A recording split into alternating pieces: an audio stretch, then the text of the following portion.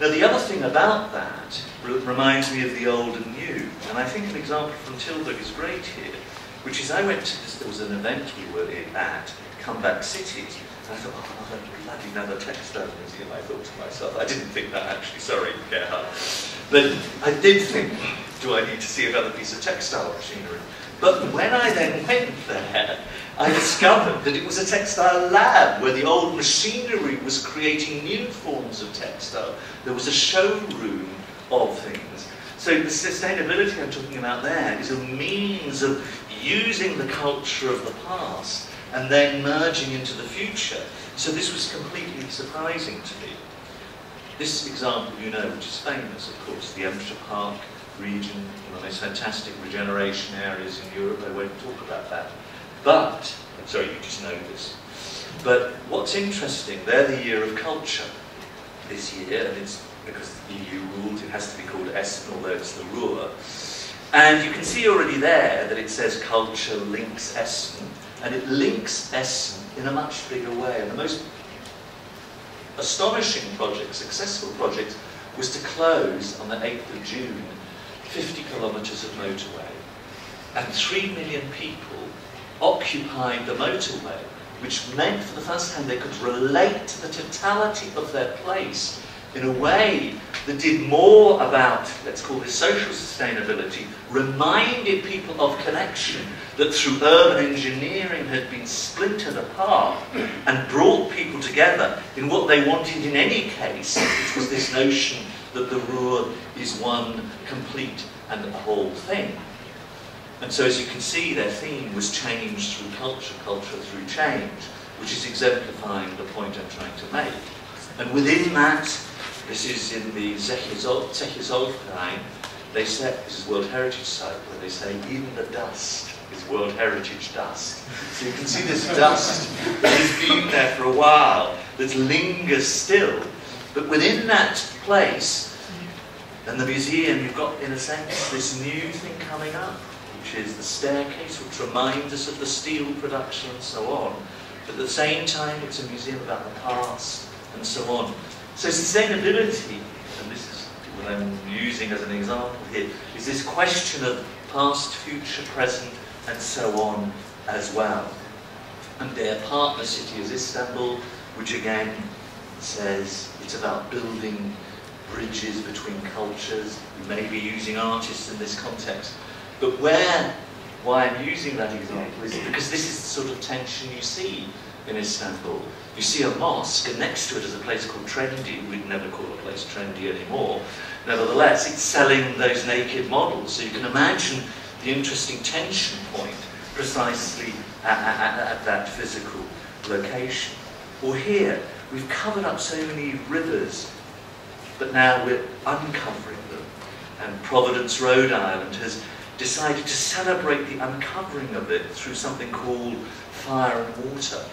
And in the summer, about 20 times, they bring the fire out into the water, and here people are meeting each other again for the first time as they celebrate the recapturing of the and having retrofitted that place.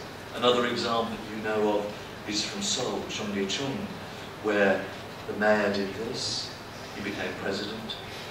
And it's become a place of meaning and connection and communication between people of all different types of classes. So rich and poor is broken down in some sense, and it's 8 kilometres long. So these are the sort of elements that I hope you're judging. Just one more example, really, just because we were on water.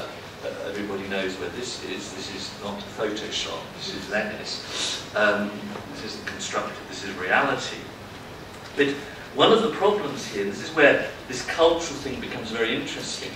We're in one of the most amazing places in the world, and you see Swatch watches, Guess.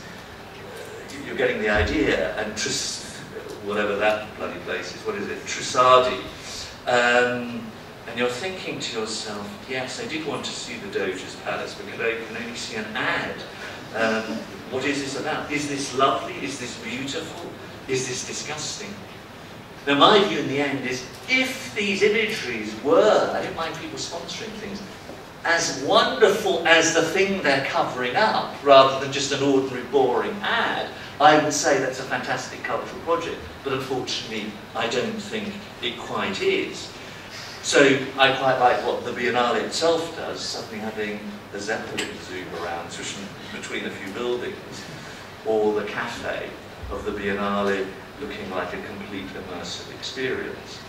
So what I'm trying to focus on is issues, and here is one that's not clear-cut, how we think about it.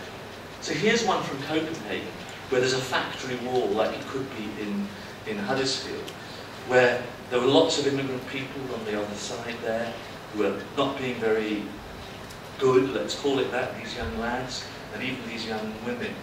And what this photographer, that old guy, did, is he basically allowed them annually to tell their story of their evolving city, which to some extent has made the tension that is in that estate, reduced it through what we might have historically called a community arts programme. Now, finally, this is 5 minutes and I'm finished, is I've developed this index which is trying to combine cultural sustainability, resilience issues together, and using creativity as a tool, which I've used in a number of cities around Europe, and I developed this with Biscay and Bilbao over the last year. And the interesting thing, and I'm just thinking of your indexes, we basically start with some core facts, and obviously I looked at all the indexes and the rankings that exist around the world and stuff, and thought, let's forget some of this stuff about unemployment rates. Well, you'll have them there, we know they exist and they're important. But what's more important is the internal self-assessment plus the peer group assessment, because that's recapturing judgment. It's not just some, in theory, objective facts. So what we've done there is really worked with people, and for us it's not the score that's important, or ranking. It's the conversation and complexity within the score that counts. So for example, in Canberra, this was about the political framework, how well it was doing. The most interesting thing is not that they did below average, it's 1 to 10, but the fact that there were some people who it was only 1 and others thought it was 7, which means there's this vast disagreement in the city about that particular topic, which is this one here, the political and public framework. Is that framework one? Are the rules aligned to you to become sustainable, to allow you to use your imagination?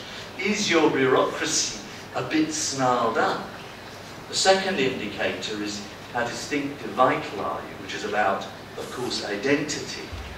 You may be very distinctive, but you may be very lifeless as a city, so that's the question. The third is, how open and trusting are you? If we want this behavioural change that we're discussing, that seems to me one of the most important issues to address. Are people open-minded or closed-minded in your place? Is there a sort of dialogue on new issues? Fourthly, how entrepreneurial are you, coming up with new ideas about sustainability? Are they interesting? Are they not? Is it allowed? Is social entrepreneurship validated? How agile strategically is your city to respond to the changes by being strategically principled but tactically flexible? For example, to see a difference from a platform of operation. Being strategically agile is about, three-dimensional chess, that sort of thinking. How is the learning landscape that is telling us how we can do these things in new ways? Is it in the old-fashioned way, or is it in a different way?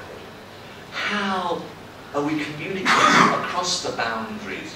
Obviously, rail and road and all of that, but more in terms of people-to-people communication. What's the level of that in your city? How much information is there that enables us and empowers us?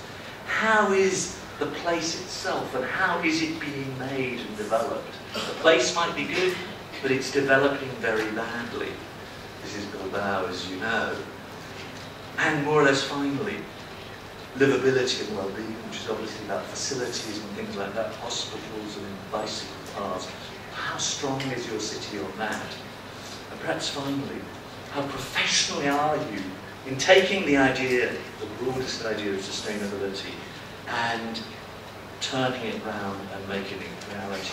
I initially, when I saw this, thought this was completely unprofessional. But now, as I look at it more closely, I keep on thinking, this is absolutely wonderful. The fact that they have left it like that. But anyway, you get the idea. So really what it's about is leadership, not the leadership that just sticks in a hole, but the leadership that can tell a story of a place, that enables people to forget car parking problems, and so that they want to be makers, shapers, and co-creators of your new city. Thank you very much.